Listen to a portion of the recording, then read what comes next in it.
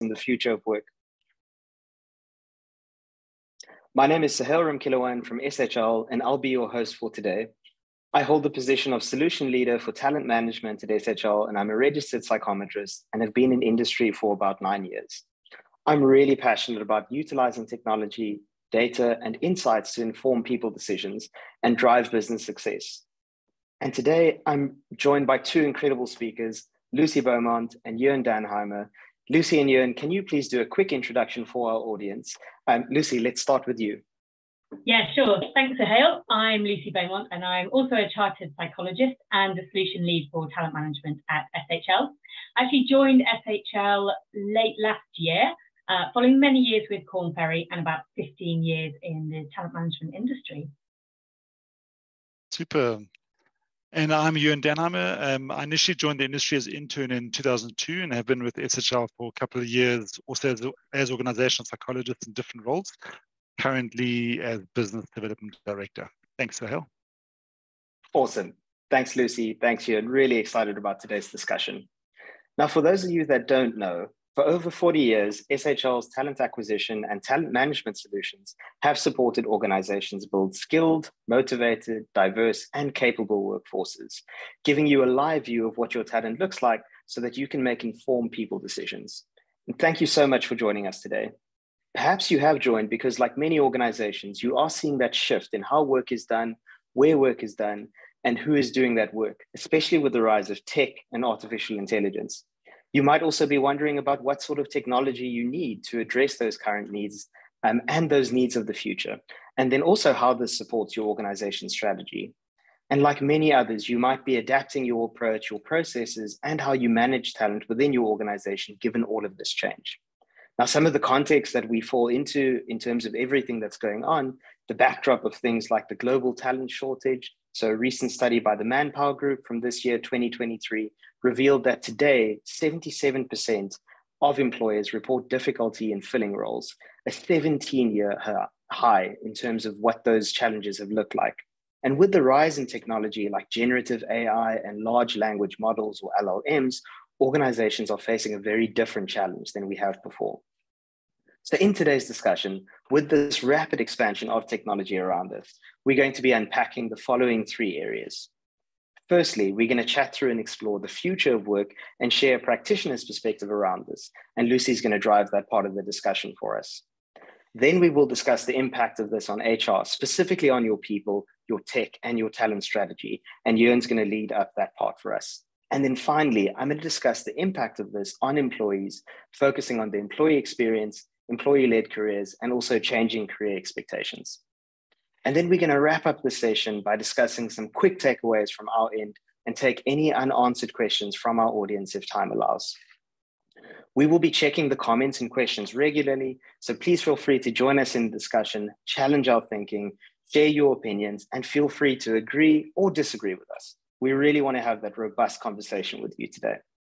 So to get things started, Lucy, I know you've got a question for our audience. Can you tell us a little bit more? Yes, I certainly can. So to get things warmed up for everybody, we are going to do a word cloud. So on screen, you will shortly be able to see a QR code, which you can just scan with your phone, and then you will be able to answer the following question. So the question is, when you think of the future of work, what comes to mind? So I'll just give you a few seconds to scan that code, and then we should start seeing our word cloud forming around us. And look, what I will say is that this is a big and diverse topic. We are certainly seeing the media picking it up, and there's lots of hype and headlines that we see, often gloom and doom, I will say, because I guess the world is ending sounds much more appealing than the world is changing, but it will be okay. But there are going to obviously be challenges that we're talking about today, as well as opportunities when we think about the future of work. So Hale, for you, what comes to mind when you think about the future of work? Quite a few things. And I think what's top of mind for me right now is almost that digital partnership and collaboration with technology and machines. Jörn, from your side, what do you think about when you think of the future of work? Yeah, I would say discomfort, uncertainty, which all leads to mistakes. But it also, on the flip side, opportunities to grow and evolve. I see there's a whole bunch of words coming up there now. So remote AI, so technology, flexibility, diversity, definitely very topical. Lucy, I don't know what you guys think about those. I think the sheer volume of words that are coming up sort of shows how much of a big catch-all topic this is. But there's lots of, positive things in here: excited, more creative, ever-changing, as well as some of those. I think uncertainty is a big one. We probably feel quite uncertainty about what the future of work will look like, which is why it's getting so much attention today. So go on and put in a few more words there, and we can see what else is coming through. But AI and flexibility and remote seem to be the biggest words that are coming to mind. Yeah, I see on the edges, we're seeing some ChatGPT, some employee experience as well, the global workforce, new skills and reskilling. Yep, robots, ever-changing, really nice one. Great, awesome. Should we go ahead and close that down?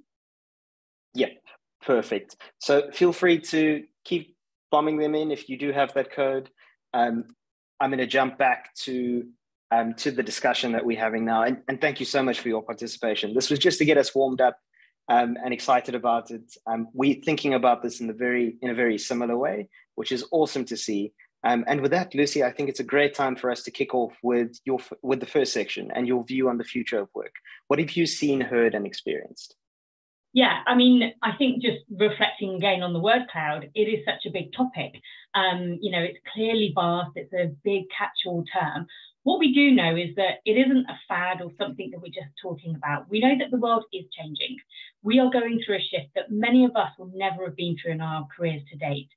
The World Economic Forum are actually calling this the fourth industrial revolution. And that really leans into the speed of change in which we're experiencing this, as well as the depth and breadth of the change. And I don't know about your experiences, Sahel and Jörn, but I have lots of clients that are asking questions about this. What should I be thinking about? And the feeling that I get is they're probably a little bit overwhelmed. So I try and break it down into 4 practical areas that HR need to be mindful of today with a view on their talent strategy. So you can see these on screen. We've got where we work, of course, why we actually work, who is in the workforce, and critically, what work we do and how is that going to change with automation coming in more and more into the job space. So I'll take a few moments just to walk through each of these, starting with where we work. So this is, of course, a topic that everybody has been brought into over the past few years for obvious reasons. And we're all navigating this question of hybrid, remote, in-office options. And I don't think that we've settled yet. I think that we're still going through some of these changes. What I think is quite interesting is just reflecting on the people that we're working with and what situations they're in. And Jörn and Sahel, I know you both have particularly interesting work and home life setups. Would you mind just telling us a little bit about what your setup is? Sure, Lucy. So I'm currently based in South Africa, but I do work full-time for the Australian SHL office and customer base on a daily basis. So pros and cons to it, yeah. That's a big commute. And Sahel, what about you?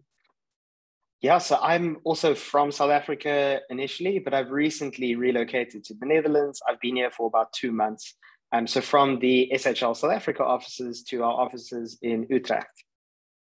Great. And Jörn, you mentioned there are definitely pros and cons to the setup that you have. Could you just share a few of those with us? Yeah, sure. So in my mind, pros, the very simple pros, the possibility of doing work, it's just a lot more accessible. The reach and range of where you can work is far greater than before the pandemic, or we adopted this kind of a work lifestyle. And also the flexibility, and that's the commitment and loyalty from employees like myself that this drive. So I think those are, for me, really good positives.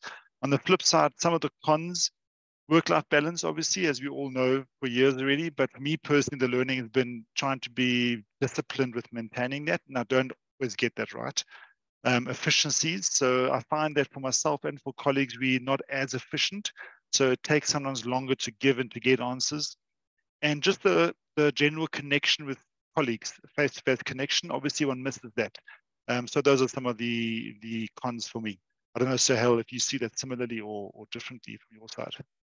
Yeah, I definitely resonate with a lot of that in terms of what you shared, both on the pros and cons side. So yeah, nothing more to add there. Thanks, Ian. I think what is really interesting about both of your experiences is the fact that you have such flexible work options have allowed you to remain in a specific job and organisation, even though you're having sort of huge changes in where you live.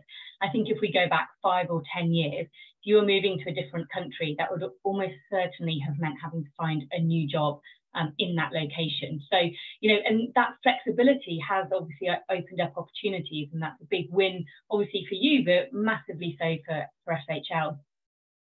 And I think for many organisations, this pivot to remote and hybrid work, it felt like it might be the go forward approach, even following the pandemic.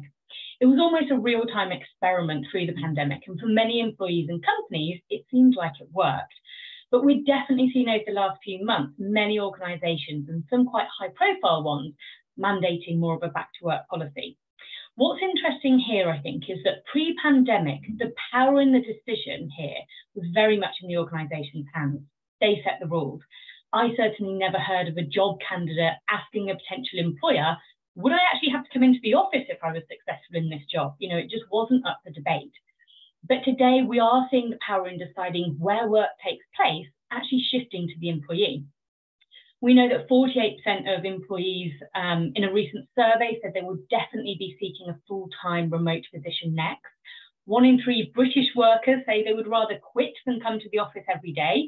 That's some LinkedIn research. And Korn Ferry actually found that to remain in a hybrid role with a 30-minute commute, employers would need to offer them a 10 to 20% pay rise. I guess these are a little bit hypothetical, right? It's research. It's quite easy to respond to a survey and say, look, I would quit if I had to be in the office every day, or I'd demand a pay rise. But we're seeing this play out in real life with lots of organisations actually starting to initiate these back-to-work policies. We know that in the UK, office occupancy has risen. It's at an all-time high, as it has been for the last 2 years, but that's still only around 35% of employees actually going back into the office, and that was around 80% pre-pandemic. So we're definitely not seeing the footfall back to the office in practical terms. We're also able to watch some of these high-profile organisations in action. So you may have seen this, you probably have seen this. Amazon mandated a back-to-work policy, which resulted in employees actually staging a walkout. And what I thought was particularly interesting is that they had a petition that sat alongside this, which read, employees need a say in decisions that affect our lives. Again, I just can't imagine that being voiced pre-pandemic, right? We wouldn't have even occurred to us that we should ask employees if it's okay for you to come into the office and do your work from there. But I think the reality is that today, the employee voice counts for more. Employees have more agency than ever before to define where and how they work. And organisations really need to take this into careful consideration when they are setting these types of policies, because it will impact the talent that they attract during recruitment, but also the retention of their people. And I don't think that there's a silver bullet when it comes to answering this question. Should you be back in the office? Should you have a hybrid situation? But wherever you land, the one thing I would say is just be really mindful of the consequences that that decision and policy can have on your talent strategy. Moving on a little bit to why we work, I think understanding why people come to work can be a real differentiator when it comes to attracting and retaining talent in your business. And we've seen changes in this space too, in terms of employee expectations. If we go back in time, we think when people had a job for life, the expectations were probably a lot lower, right? And again, the power was with the employer. It was very much fair pay for a fair day's work. And that was really all that we had to think about. Like, are we paying you appropriately? And you're going to come in and do your job. We then saw this shift to deeper psychological needs. And I guess a focus on some of those intrinsic motivators that really drive performance, connection, meaning, purpose, things like that.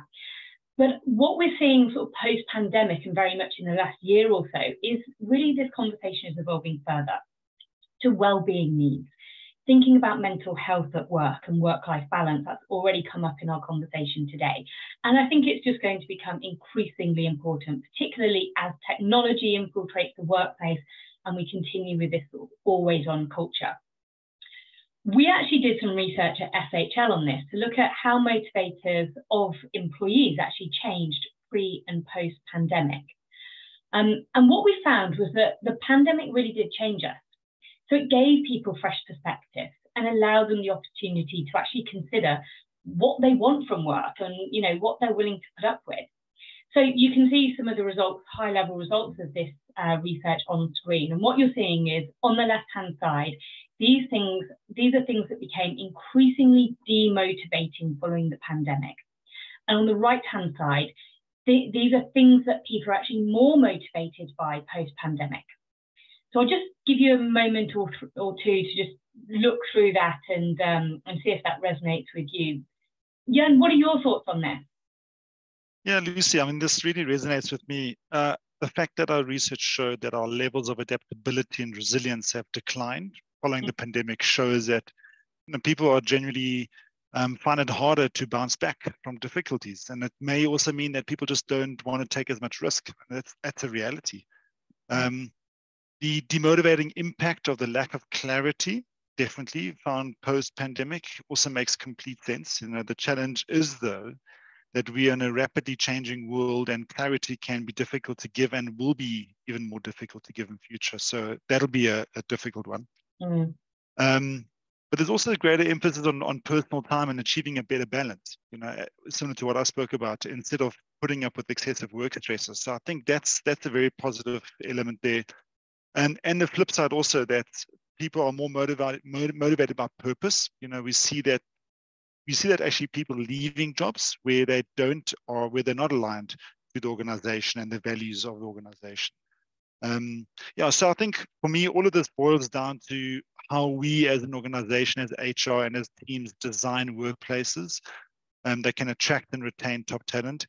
We need to really think about how we create a culture where people can feel valued, they can grow, they can find that purpose. And I think if we get that recipe right, I think we've got a better recipe then, a better mix.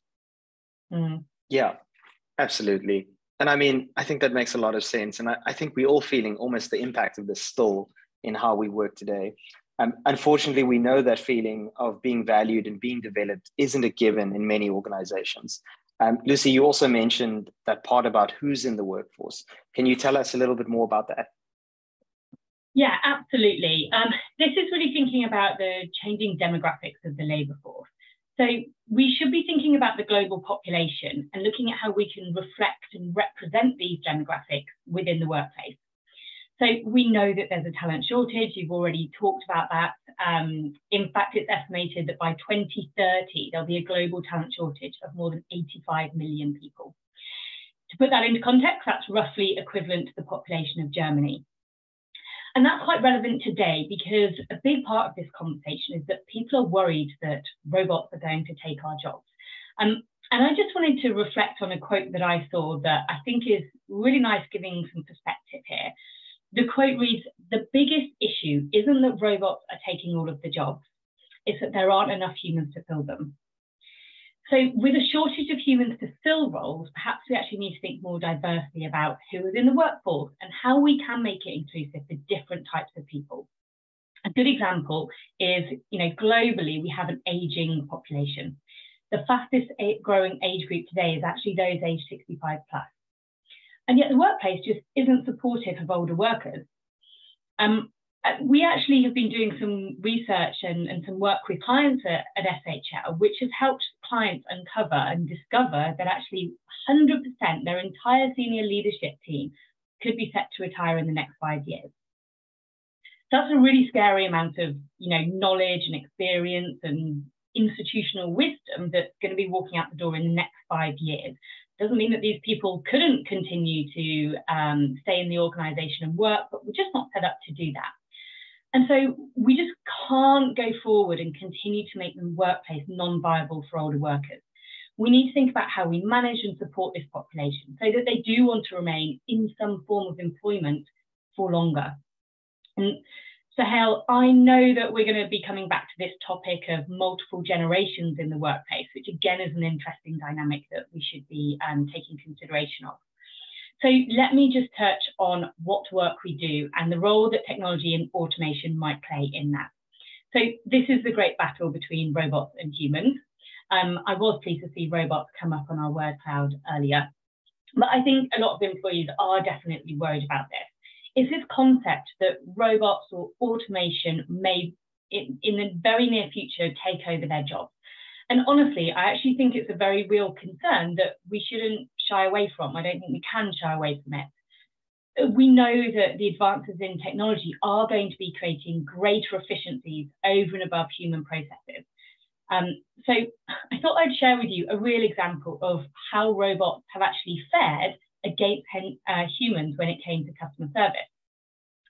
So this is a story that you might have actually seen in the press recently. It was put out into broadsheets, and it's about a large energy company. They're based in the UK and they're called Octopus. And back in December last year, they actually started training an AI bot to respond to customer service queries. And they let it run for 16 weeks of training it, giving it a go. Then they stopped and reviewed and sort of thought, well, how did it go? How did the robots perform? Were they better or were they worse than humans? And it's an interesting question. I am going to put you both on the spot. Jan and Sahel, I want to know who you would put your money on, robots or humans? I'll go humans. I think I'll go robots for this one. Okay, Jan has more faith in us humans. Well, in actual fact, I'm sorry to disappoint you, Jan, but Sahel is correct. The AI bot was actually able to do the job of 250 people. And not just do it, but do it significantly better than us mere mortal humans in delivering customer service. So customer service ratings actually rose from 65% with just humans to 80% when they were using AI. And I think this really goes to show that we are going to see changes in jobs, with tech definitely replacing certain roles. But at the same time, it is going to generate new roles and new jobs and new opportunities. And again, I'll just go back to that quote that we saw earlier. The biggest issue isn't that robots are taking all of the jobs, it's that there aren't enough humans to fill them. So we really need to think about how we design jobs and organizations around technology. And on that note, Sahel, I don't know if we've got any questions, but I guess the question becomes, how should HR respond? Yes, Lucy, indeed. And I think Ewan, here, this takes us nicely into your section in terms of talking about the impact on HR in terms of people, tech, and talent strategies. Do you mind sharing a bit more about us? And I will also say I will not lose faith in humans. So even though the robots won. So yeah, in my mind, it all depends on how HR responds to the changes. So do they see it as a challenge or do they see it as an opportunity? And if it's a challenge, then we'll feel threatened, we'll feel incapable and just maintain the status quo. If we, however, see it as an opportunity, then we'll be inquisitive and progressive and adopt a growth mindset and therefore can create a lot more. Is an interesting study I found previously from Dave Ulrich and his team, where over a 30-year period, they did about 7 independent reviews on the simple question of how has HR's performance or capabilities improved over the 30-year period. And their data clearly showed that HR had improved on areas such as HR delivery, response to change, which is great, alignment to business and business needs, and also personal proficiency. So this in itself, but also just even our practical on-the-ground experience of all of you that are listening as well, I'm sure is very reassuring that there's change, but HR is evolving and has been evolving. If you look at the slide that you have there, those are the 3 areas: the people, the technical processes, and talent strategy. And there's a lot of us to cover in this, but I think let me zoom in a little bit more into the people aspect there. And in the people side, whether these are your employees, your applicants, or your line managers, for me, one of the first realities there is about mixed generations equals mixed expectations. So if we look at the world and the mixed generational workforce is currently at play, and this is not just now age-based, so baby boomers and Generation X's and so on, but also influenced by mindsets. We can broadly see 3 revolutions over the decade. So the first was the Industrial Revolution, or the survival mode, so similar to what Lucy spoke about. And here, most employees had little or any job choice. Their occupation or even their job was their career. And they were often stuck with the employer, which led to a false sense of loyalty amongst the employer and the employee. Then this evolved, obviously, into the information revolution, And here employees had now survived the Industrial Revolution, but now had suddenly more job opportunities and job options at their fingertips.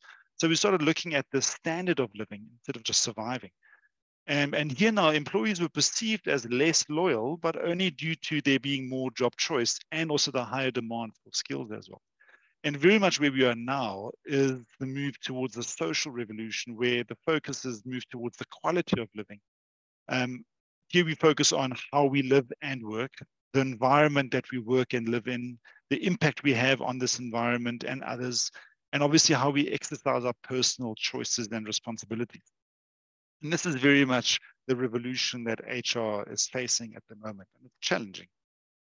Yeah, and that does make a lot of sense, but I'm going to challenge you a little bit. I mean, if we look at career paths and the expectations inherent with building careers, how should HR manage that, nowadays, currently? Yeah, that's another very important point. It's almost a second reality for me in terms of the impact on the people element of and how HR has to handle that is that part around career paths. Historically, we have always defined career paths based on the destination or the ultimate outcome. So I must get job X or I must get job Y, which is predominantly driven by the organizational needs. But what if the destination keeps moving, keeps changing, i.e. the jobs keep evolving? And what if the currency of today is no more the abundance of job opportunities, so meaning the employer has an upper hand, but the scarce availability of actual talent, so meaning the applicant actually has the upper hand. So these realities force us in HR to change our focus from managing careers that are organizationally led destinations to rather managing them as employee-led journeys. And that's where, for me, HR needs to draw a parallel between planning a career and planning a road trip. If you look at it from a destination point of view, we obsess about the final outcome. But what if that road that we are planning to drive on to get to that final outcome suddenly has got bad weather, storms, and social unrest, and we can't drive on that road anymore, and we need to reroute somewhere else, but still get to the same destination? In this process, we often miss the numerous hidden learning opportunities presented en route while we are rerouting because we're still so focused on the destination. With an experience focus, however, though, we know that, yes, we want to get to the destination, that point. However, though, we're inquisitive, we're flexible, we're streetwise, we're resilient. And because of that, we embrace numerous experiences en route as learning opportunities to really grow on the go as we're busy with our careers. It brings you back also to the saying of Harley Davidson's for many years already. It's about the journey, not the destination. And I think for me, that's a big part that HR needs to try and transition into, and is how do we think differently about those career journeys versus those career paths? Also takes me to the next point around the people, which is what good talent looks like. Now, we have for many years in SHL and our colleagues outside of SHL have often spoken about what does good talent look like and asked this question. That's not a new question at all, but I think it's becoming more and more critical in this changing world. And if you think back to the old saying, you hire me because of my experience and knowledge, but you fire me because of my behavior. Well, the question here is really, what are you looking for? Is it backward-looking attainments or is it forward-looking potential? And more we see companies taking up the skills-based hiring, which moves away from the traditional backward-looking approaches to more forward-looking potential approaches. And very simply, the practical implications here are as follows. I mean, if we look at a backward-looking attainment approach, in this approach, we really maintain the status quo. We more deeply embed biases amongst us, and ultimately just contract our talent pool that we can work with. Now, in some stable work contexts and environments, that may be fine, where things don't change. However, not the case where the context is changing. And that's where we look at a forward-looking potential, skills-based.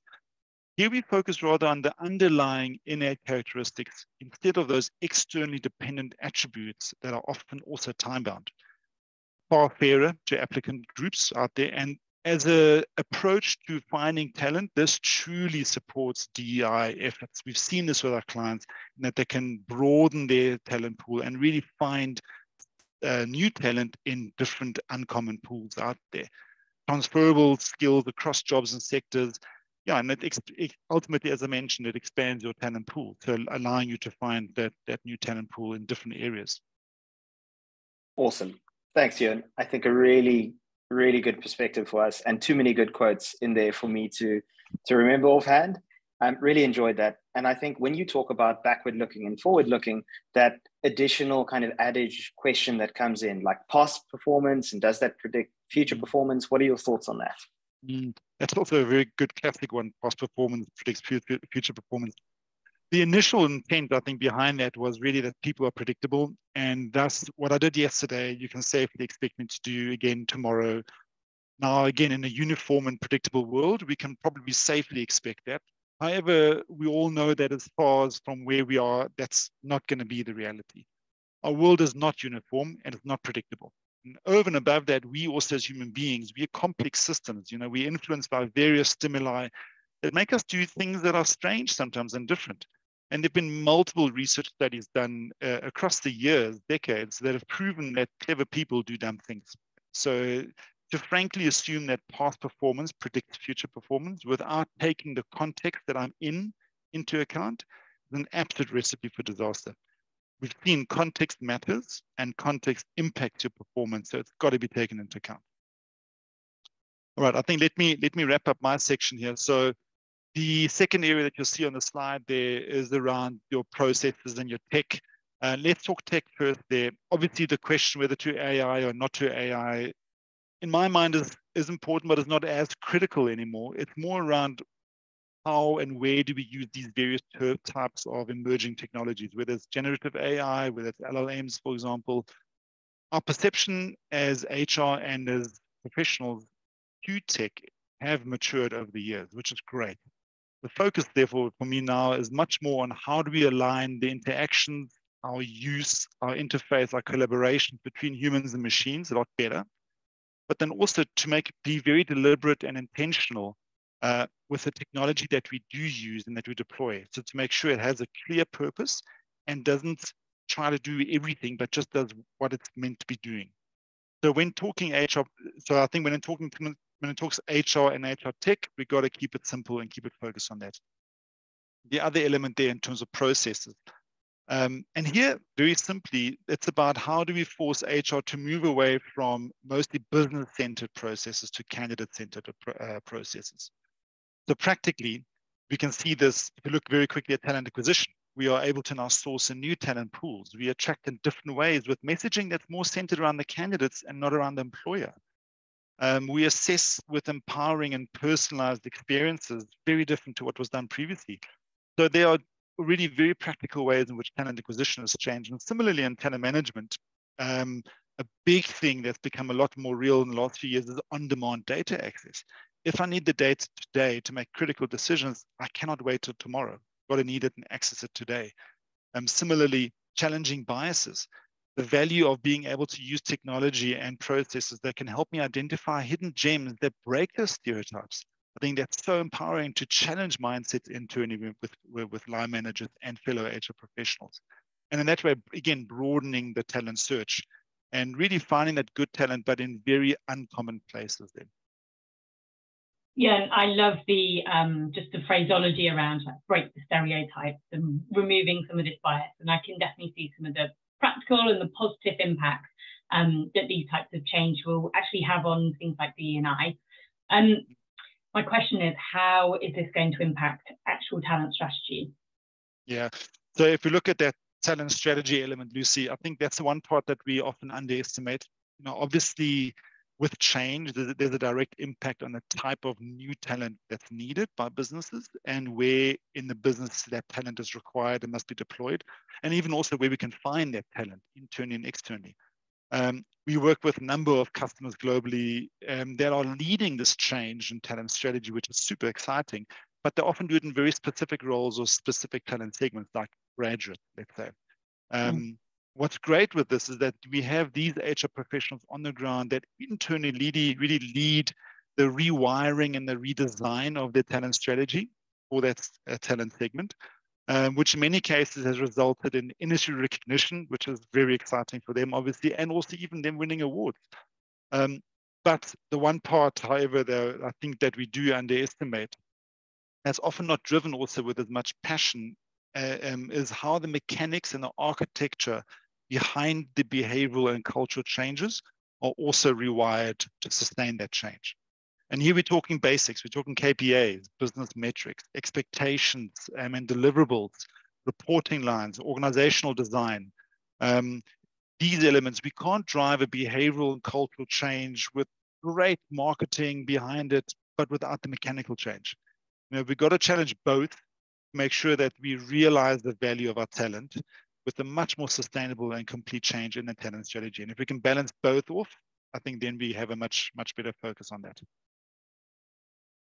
I think I've done enough speaking. I think we should move on to Sahel speaking. Yeah, let's get Sahel speaking. Cool. Thanks, Ewan. Really good perspectives for us to consider. I want to take a very quick breather just for some questions that have come in. So we've got 2 from Brandon and 1 from Sylvia. I think let's do Sylvia's one first. Sylvia mentioned, are there clues to this? How do we as humans embrace all this technology? And I personally, and I think I mentioned this a bit earlier in our session, there's just so much change in the rapid expansion of things that even just staying on top of things sometimes feels quite tricky to do. Lucy, Ewan, what are your thoughts on how we can approach this? For me, the thing that comes top of mind, it's a really good question, Sylvia. Who knows the answer? But I think the thing that we're seeing is that when we're looking at what people do we want in our business to bring in and develop and lead our companies, is probably thinking around some of those softer skills. If I hate that term, but some of those more enduring things about how we behave, like people that are curious, that are flexible, that want to learn these new technologies, that are open to change, that probably are a little bit more resilient. Is probably looking for people that have got those types of behaviours alongside them that are going to do really well in the face of change. So I think that's looking at who do you need in the business to drive innovation, to embrace change, to embrace technology, and that's probably a mindset shift to what we might have been looking for prior to this 4th industrial revolution. And I would just add to Lucy's element, absolutely, and just focus on what matters most and what's going to have the biggest impact for that organization, because there's a lot one can change and one should be focusing on. The trick is always with having many data points with so many great systems, etc., is that you often get flooded with having too many data points, and you then almost get paralyzed. And I think that's what so many HR teams fall into the trap with, is that, yeah, you might have a lot of data, but it doesn't mean it's good data. What you need is good data to answer specific questions so that you can make specific actions or next steps. So be deliberate and focus on what matters the most to you. Awesome. Thanks, guys. I think really good perspectives. I would just add that skills like digital literacy almost, and that digital savviness, like those emerging skills over the years that have come up time and time again, are surfacing again. And that's definitely something we're seeing as well from an expectation of thriving in today's workplace. I've got one more that I want to tackle now, because I think it's perfect timing as we move into the impact on employees, is Brandon's comment, which is a great one as well. So I'll read that out quickly. While the sense is that employees have greater power in terms of their decisions, a global marketplace may ironically reduce their power. So by being able to seek employees globally, they are not necessarily bound to the demands of those employees. And then Brandon's question is, or is he just being pessimistic? A really good view, challenging thought for us. And you and Lucy, just interested if you have any thoughts on that one as well. I think from my side, the good question, Brandon, and thanks for that. Globalization obviously brings to it its own challenges entirely, and depending on the person, on the context as well, in some cases it works, some cases it doesn't work. So it becomes, in my opinion, a very complex cocktail of a mix that one has to navigate through to be able to put that person into an environment where they can feel empowered or can get out of it what they were intending. And sometimes I think that's where that uncertainty of the change in work comes in, is that sometimes one is uncertain, saying, hey, we're going to put you over here now and let's try this, but we're very uncertain whether that's going to work. And I think if one is real about the fact that that uncertainty is going to be top of mind and is going to stress us out and put us into uncomfortable zones, as long as we're real about it and can work with that, then I guess one can together navigate that uncertainty a lot better, versus expecting that people will be able to perform and will feel empowered at the same time. So I think being real about the challenges that they're going to experience as well. Yeah, I would just also, I don't think you're being pessimistic, Brandon. I think you're quite rightfully challenging us to think differently here. And I guess that part of your question is saying employees have more opportunity to leave a job and go elsewhere. They have a stronger voice because they have more global opportunity, but also organizations have more global opportunity to find people across the world. And so actually, where does the power sit? The one thing I would say is that we do have a global talent shortage, and that isn't, gloom and doom headlines. That is the reality. We won't have enough people to do the jobs that we have today. And in the future, that's only going to get worse. So in that respect, I think that that's where a big part of the power does shift to the employee, that they're more in, it's supply and demand, and there isn't enough supply of employees to fill the jobs that organizations have had. And that's why I think the power is really shifting to an employee. Thanks, Lucy. Thanks, Ewan. I think such a complex piece of, moving parts that happen all the time in terms of what you need now and in the future, and where that power lives in terms of, does it sit just with employees, just with employers? Is it a constant like up and down piece? So really good question. I see there's a couple more things in the chat. Just for the sake of time, I'm going to shift gears and get us to the third section so that we can start addressing some of these questions, because some of these do relate to the employee experience. And that takes us to that very last section in terms of employee-led careers and the change in career expectations that we've seen. So Lucy and Ewan, I know you guys both have done a fantastic job on your sections, but before I let you off the hook, this is always a question I love asking, especially when we get into the topic of careers. And that is, growing up, what did you want to be? Lucy, do you mind sharing with us first? I don't. I do dislike this question. I never know how to answer it. I don't know that I had a specific thing that comes to mind of what I wanted to be when I grew up. But what I will say is I have asked my children this recently, and I've got loads of different answers from them. Teacher and vet are predominantly what comes up for my daughter. And then things like robot and dog tend to come up from my son. That tells you a lot about my kids. But what it always makes me think is two things, I guess. One, they should be aspiring to have more than one thing that they might be in the future. Not just to keep their options open, but also, could she not be a vet and then a teacher and then do something else? But and also the other thing that I think, because teacher's a big one for her, she's very sort of caring, passionate, likes to help others. But I really wonder what the role of things like a teacher will be in the future. Like, how much is that job going to change by the time my daughter actually enters the workplace? And it feels a bit scary right now, but we'll have to wait and see. Yeah, thanks, Lucy. And I think what we've seen, and this is so interesting. I mean, I'll share mine very quickly. So growing up, I wanted to become a pilot because my grandfather thought it was a very prestigious career choice. The role was really, highly respected, and then it would lead to a very comfortable life, a good standard of living, etc. And well, today I'm here. I'm not a pilot, but I did enjoy the new Top Gun Maverick movie. Today, I'm really passionate about coffee. So I have a basic barista course done and dusted, and I'm convinced one day that I'll own my own cafe, and that's a little bit of my dream. But this is what, this brings us nicely to this point of no longer do you have that job for life or career for life. And we've seen this transition for employees specifically as well, in terms of being impacted by the future of work. And that's the idea of a second career or third career, things like gig work or side hustles, pursuing passion in terms of what gives you so much energy. And as both Lucy and Ewan have mentioned in their different sections, we need to design organizations and work around humans and adopt that people-centric approach. And people, what they're passionate about and what brings them joy and energy does definitely change over time. So something that organizations are having to deal with and address is giving employees that option to really explore, understand themselves better, and the responsibility of the organization is putting those tools in place so that people can learn, grow, and develop. One of the other challenges we've seen is how organizations think about employee experience, which is encompassing all of those interactions and perceptions of an organization and the employer brand. Now, according to AIHR, the employee experience is the HR equivalent of that customer experience, which is an outside-in approach requiring us to empathize with and focus on what customers want.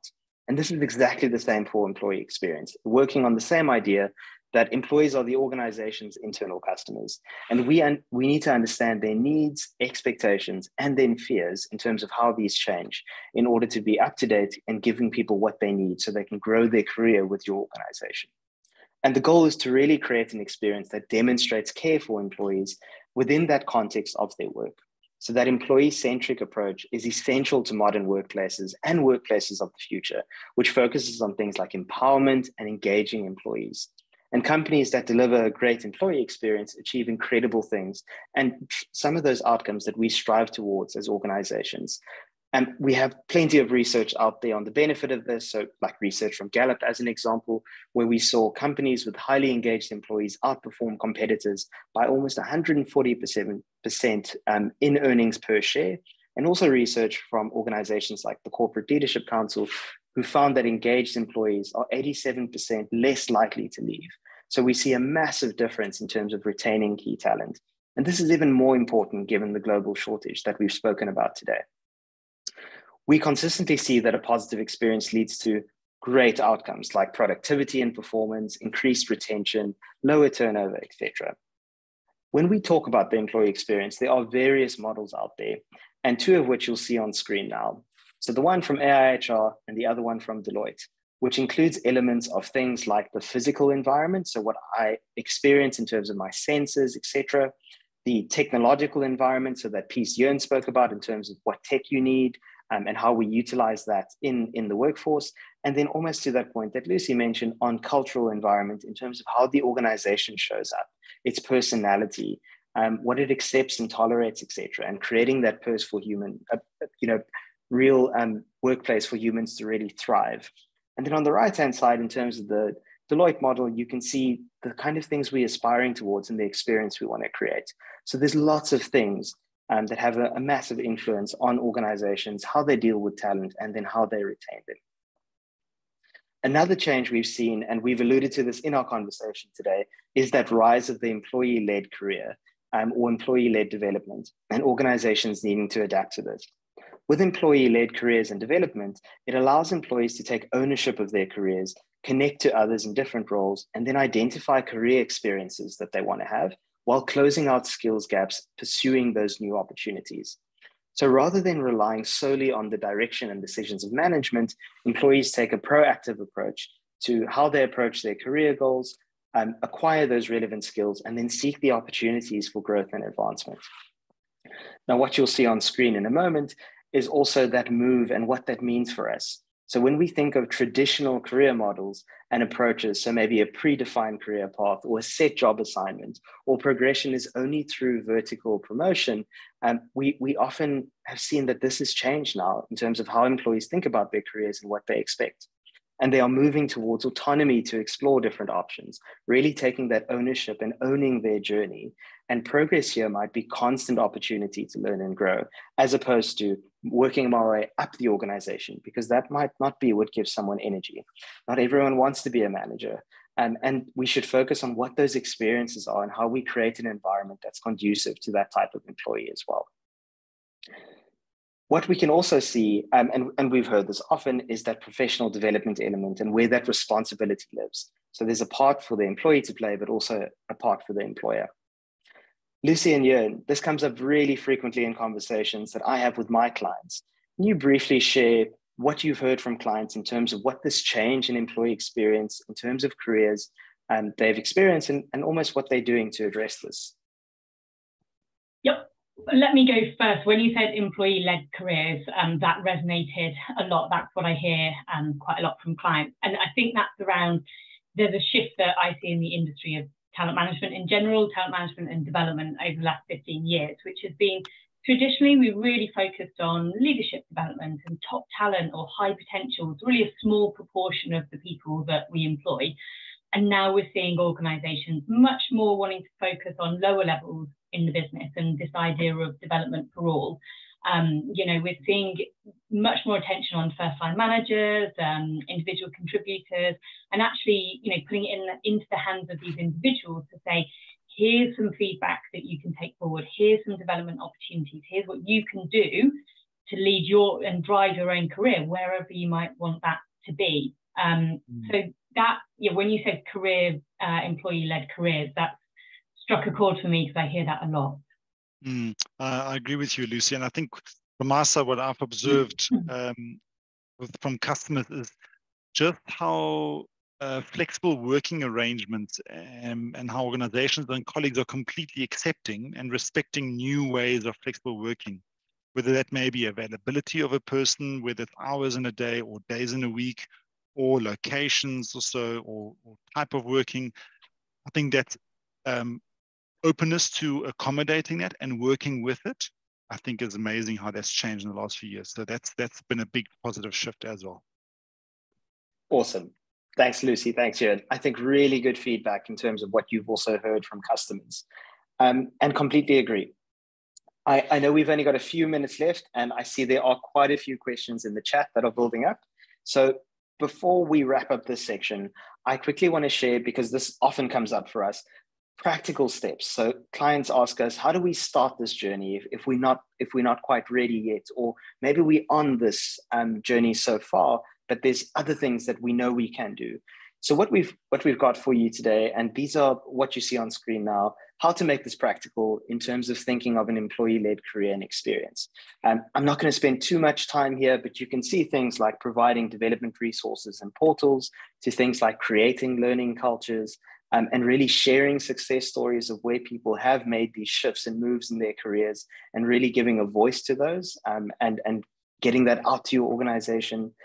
Things like promoting job rotation and cross-functional opportunities to really give employees the chance to really experience things, see what they like, enjoy, and what gives them energy.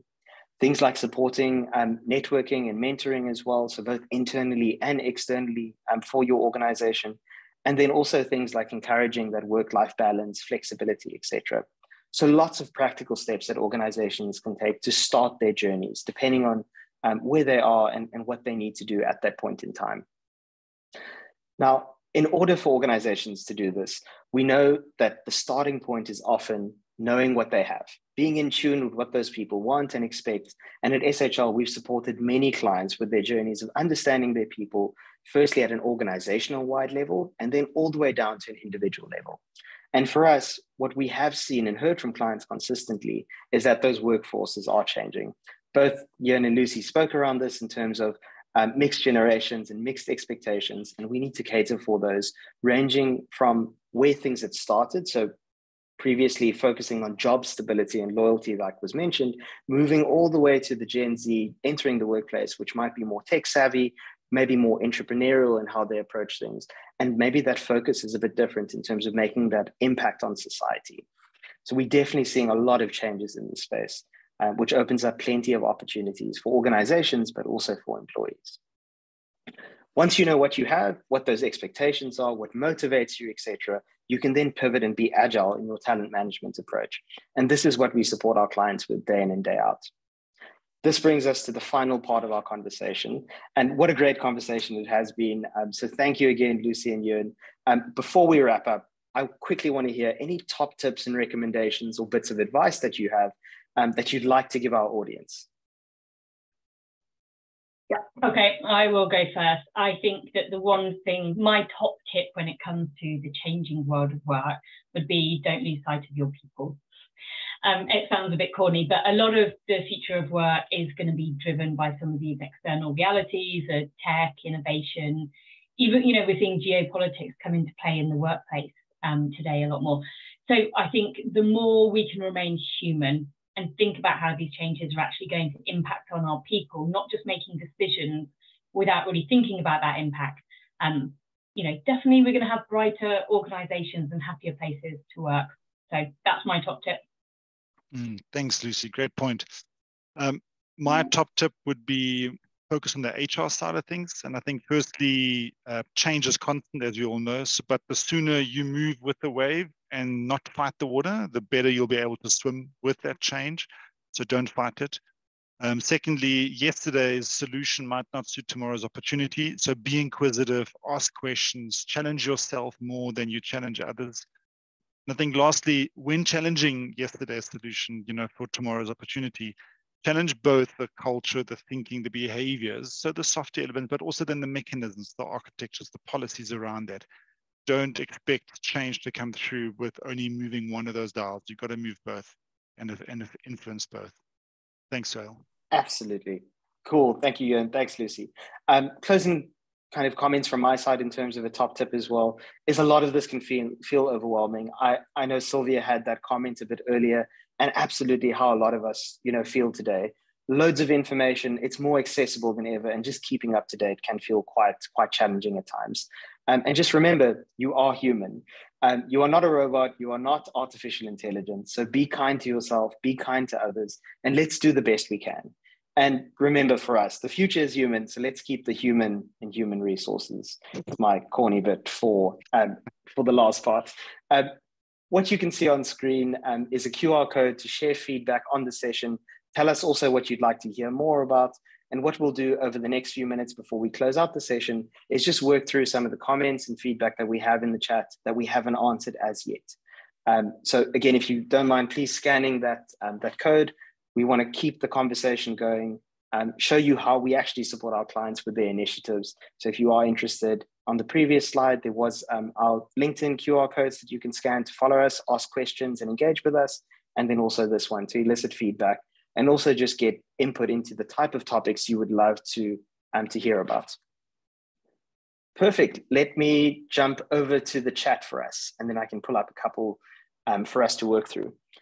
There was a really interesting one from Terry, who's a talent acquisition professional, who shared, what perspectives do you have in addressing the bias in both generative AI as it is fed our current prompts versus the bias in our current human TA teams? How do we continue to train and address that bias that AI may have, just as we do with our human hiring processes? I'll take a quick stab, and then Lucy, Ewan, would love your views on this as well. I think AI will learn from the behavior we teach it. So ethics in AI is so topical right now, and how we have to strike that balance right in terms of feeding it the right information, teaching it the right things, because AI will pick up on bias that we give it.